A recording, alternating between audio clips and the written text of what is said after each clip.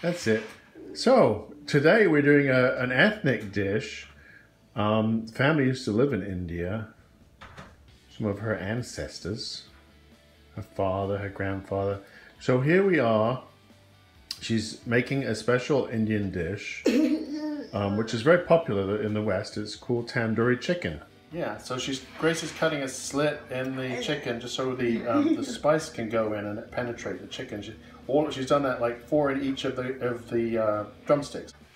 Okay, and she's cutting up some chilies into a very fine cut. And this is not traditional, but we like this. It works really well. Dump them in there. We're going to stir them up in a minute. Okay.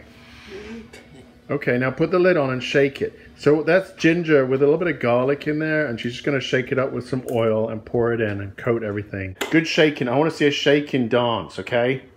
Let me see it. Put it on tight and shake it. Yeah, good dance, Grace. Let me see a dance. Yeah. That's shaking.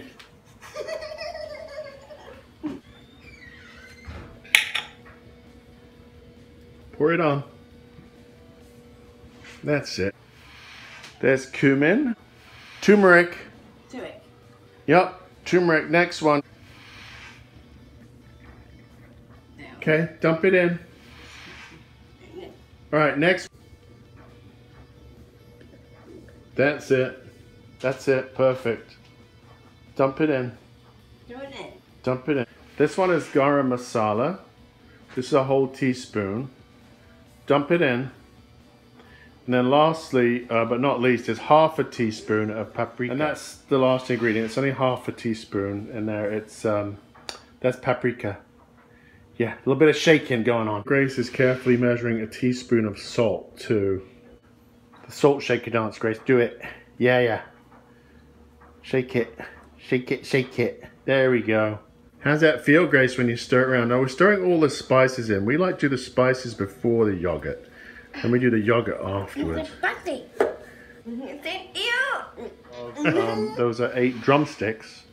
We're going to use actually slightly less than 1 tablespoon per. 5. Yep.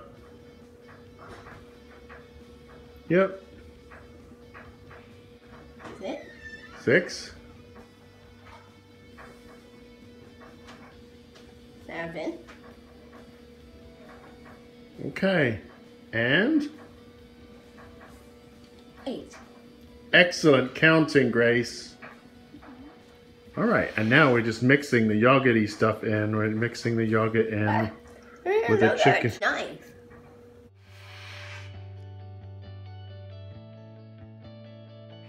Eight pieces of chicken, and they've been marinating for some time, ideally overnight, but laying it across this beautiful bed of vegetables.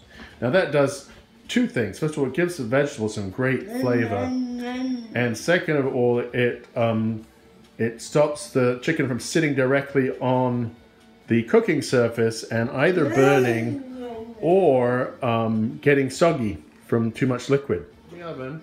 There's what it looks like. Grace, pick it up and put it in the oven. Daddy's going to open it for you. Nice. Because it's so hot. We have preheated it to 450 degrees. That is, I mean, we're talking like super duper hot, actually.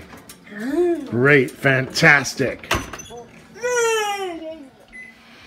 Open it up all the way. Yeah.